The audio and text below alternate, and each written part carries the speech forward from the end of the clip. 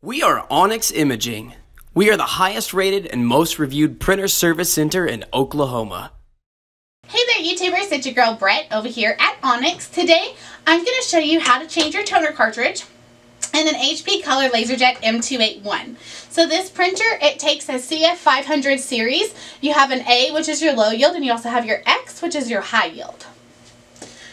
So it's pretty simple to change your toner. You just pull that front hatch down, and then there's this blue little lever here. Pull that and it'll just pull this whole thing out. Each one of these is its own color. And then right here it has the little color guides. Make sure when you're changing out your toner, you set the old ones to the side while you're unboxing your new one, or go ahead and throw it in the trash or recycle. We love to keep the landfills clean. But if you recycle those, or you just don't want to get it mixed up, you don't want to put an empty one in there. Okay, so just make sure you put it in the correct slot.